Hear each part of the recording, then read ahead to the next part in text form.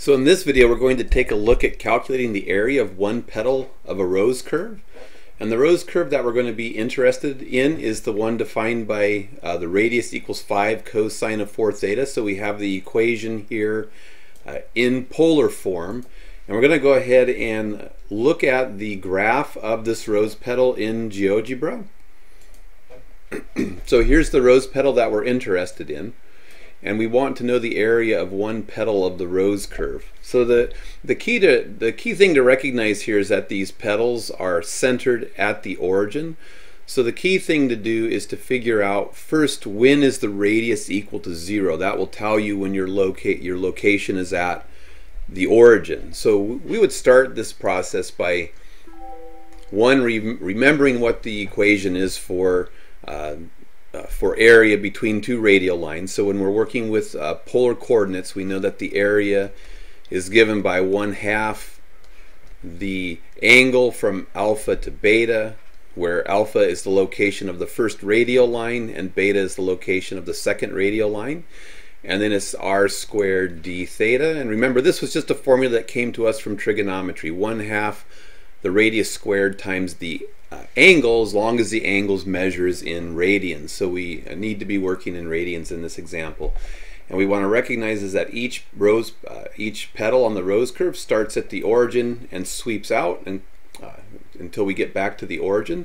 So we want to take the radius, which is 5 times the cosine of 4 theta, and we want to determine when are our radii equal to 0. I've got to get more proficient with this tool. I'm used to working in PowerPoint. So 4 theta, that was the radius that was given to us on this is the radius that was given to us on the PowerPoint. So what we want to do is set this equal to 0 and figure out when are we at 0 each time.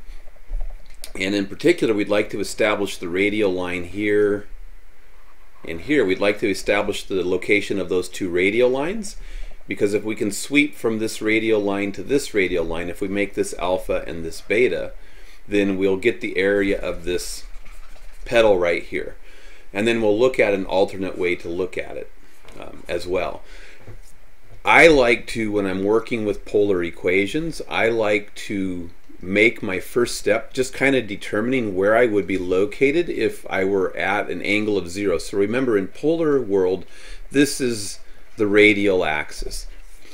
And so if I plug 0 radians in for theta, which if we did that, we would get 0 times 4 is 0, cosine of 0 is 1, 1 times 5 is 5. That would tell us that in the 0 radian position we would be at a radius of 5. So in polar coordinates, remember polar coordinates have the form radius and theta. So this location right here would be the location, radius is 5, the angle is 0 radians, 0 rad. I always like to kind of figure out, from starting at 0 radians, where am I on the graph? Then we need to take the radius and set it equal to 0 to find out when we're at the pole or the origin. So the next step is going to be take this right here and figure out when am I at the origin. So we've got 5 cosine of 4 theta establishing our radius, and we want to know when is that equal to 0. When do we wind up at the pole as we rotate through our angle theta? So solving this for 0, we divide both sides by 5, which would just give us cosine of 4 theta equals 0. Then we would take the cosine inverse of both sides, so that would give us 4 theta equals, and we get the cosine inverse of 0. So remember, by the even symmetry of the cosine function, we always get two answers that come out of this. We get plus or minus the angle that the cosine inverse of 0 gives us. And then we get infinitely many answers, so we can always add on the plus 2 pi k. And then we would need to multiply both sides here by 1/4, and that would be to isolate theta.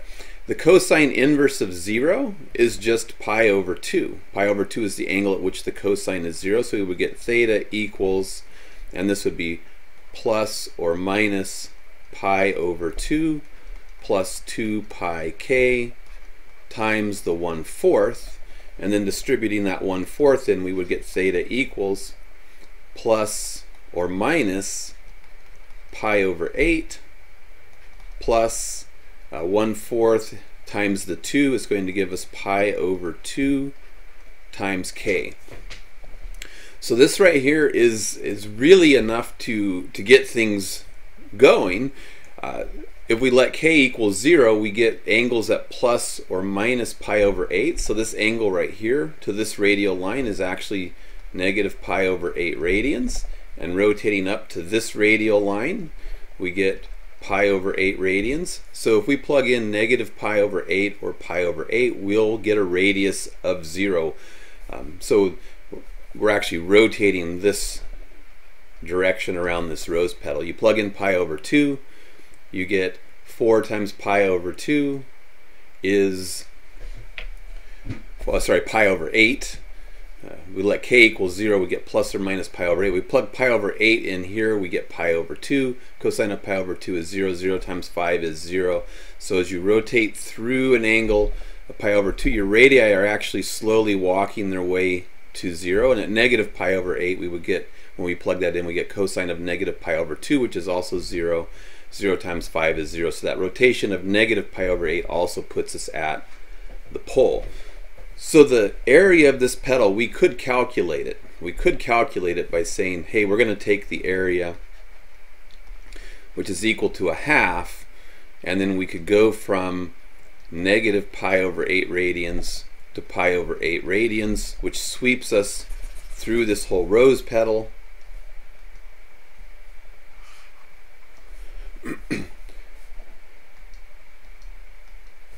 And then it would be 1/2 the radius squared, but the radius is given by 25 cosine of 4 theta, and this would be squared, and it would be d theta.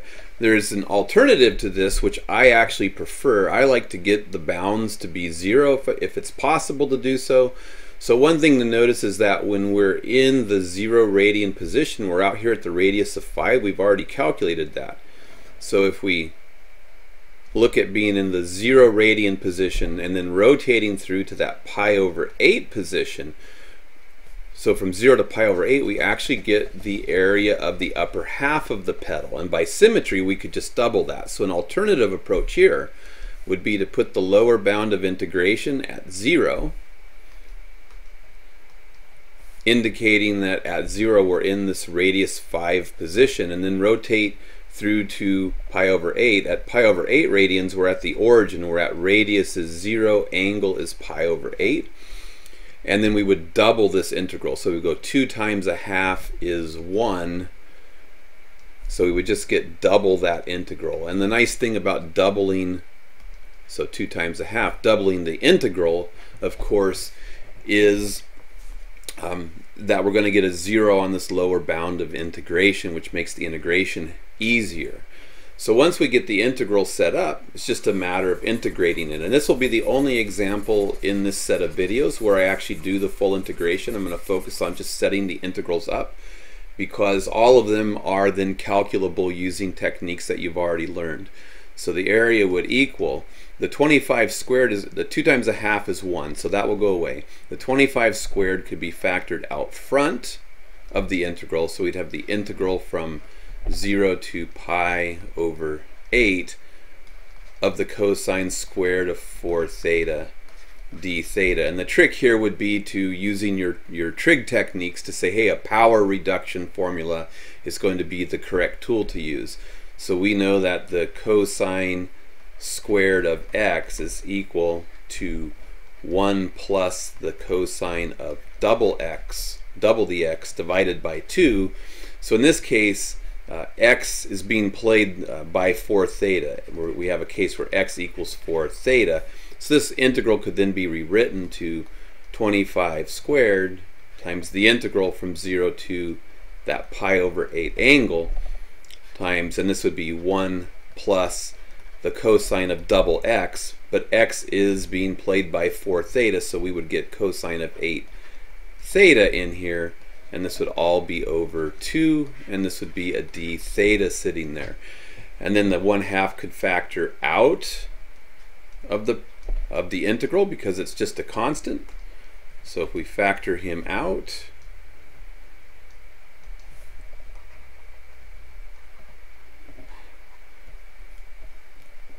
I guess I'll just have to erase the whole thing. We'd be left with just a 1 plus the cosine of the 8 theta sitting inside of here. And then it's just a matter of integrating that, which isn't too difficult to do. I would have to bring the integration up higher on the board because I know there's face sitting down in here someplace. Might already be into it. So we would get 25 squared over 2 times, when we integrate 1 d theta, we just get theta.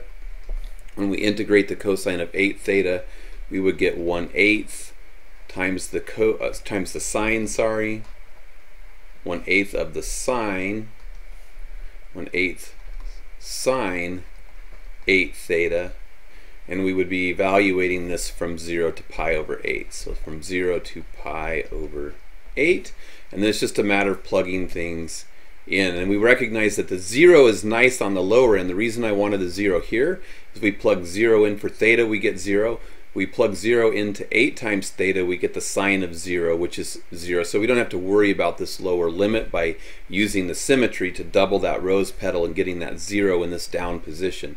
So here we would just get 25 squared over 2 times pi over 8 would plug in here, pi over 8 plus 1/8 times the sine of, we plug pi over 8 in here, we get 8 times pi over 8 is pi.